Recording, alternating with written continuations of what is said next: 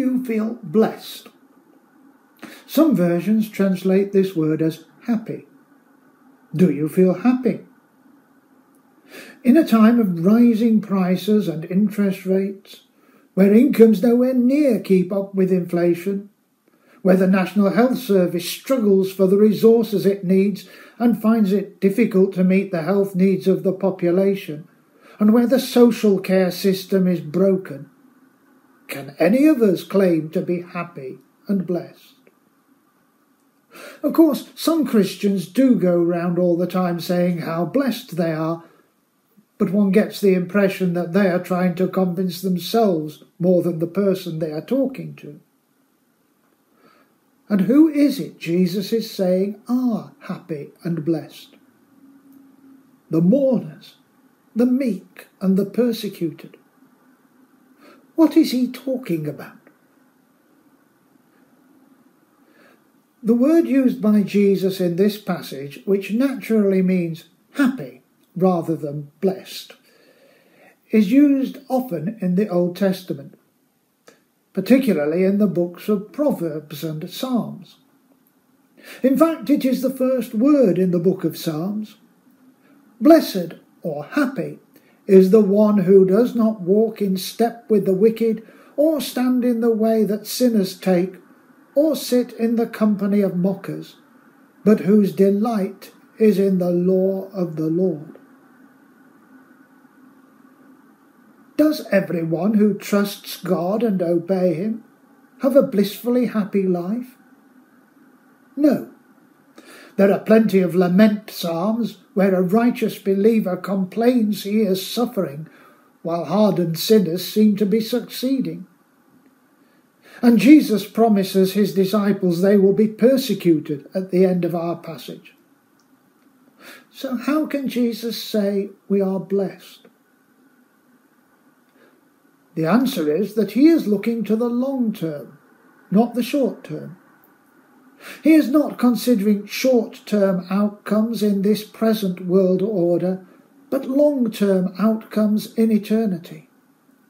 He comes to announce that God's rule is already beginning to break into this world, and when it comes in all its fullness, when Jesus Christ returns in glory, then those who have considered themselves poor, oppressed, mourning, who have been meek and humble enough to put themselves at God's service rather than pushing themselves forward, who have hungered and thirsted for God's righteousness and justice to prevail, and who have shown mercy to others, and who have worked to bring peace rather than division, and who have faithfully borne up under persecution, they will be the ones who are blessed and happy when God's kingdom comes to the world.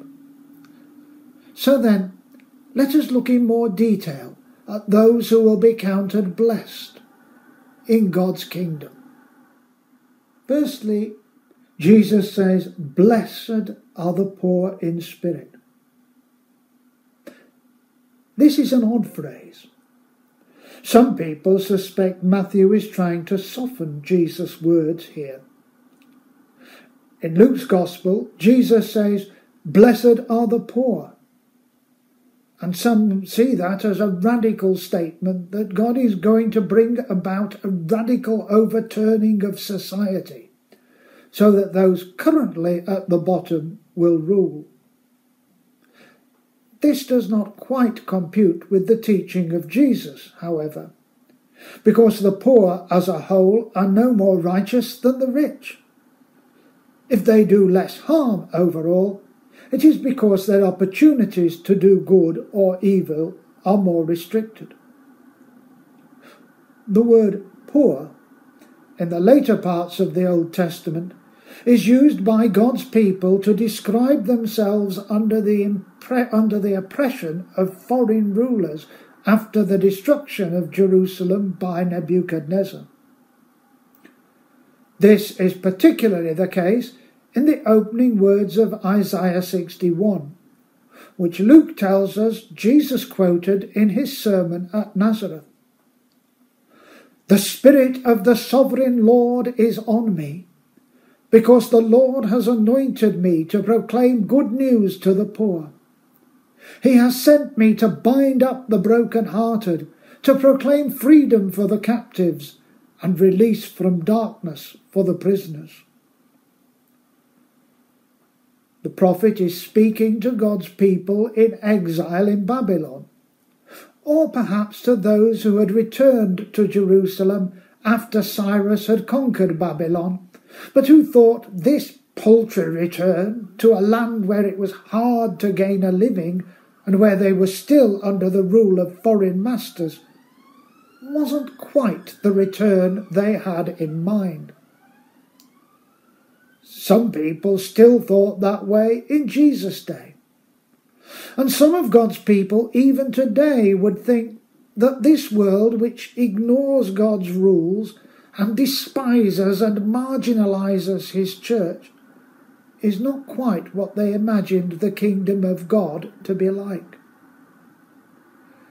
Do we not consider ourselves to be God's poor, oppressed people, even though we may be materially comfortable?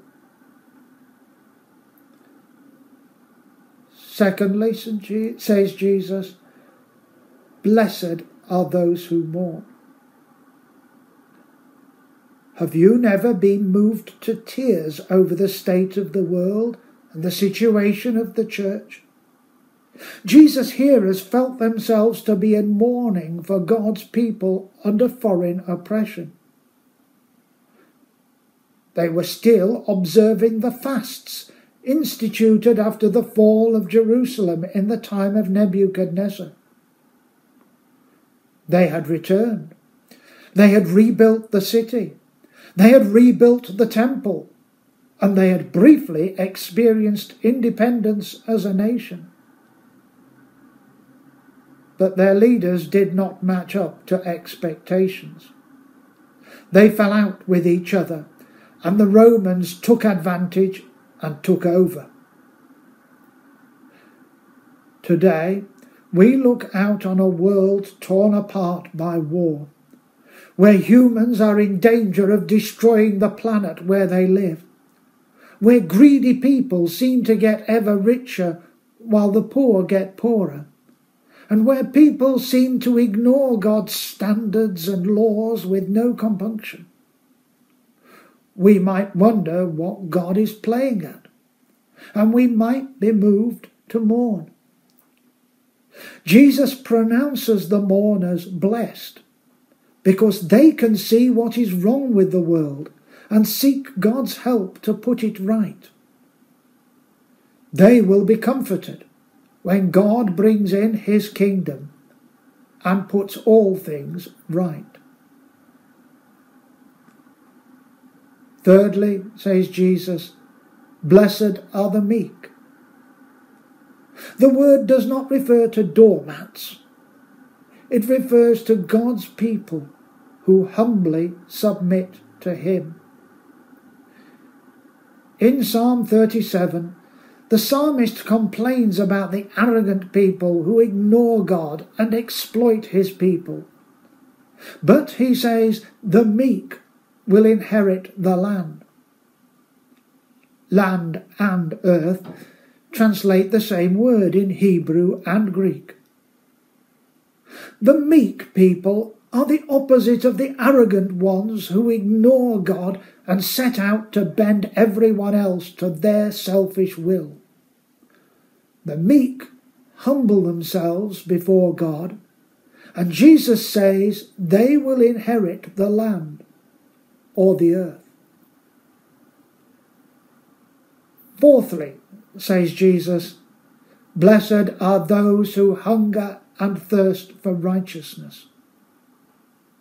Do you not hunger to see a world where justice and fairness rule, where everybody gets their just deserts, where those who faithfully serve God and their fellow human beings are rewarded, and the selfish and greedy do not rule the roost, where the sick can find healing and the lonely can find friendship, where nobody is discriminated against on account of their race, skin colour, ability or sexuality.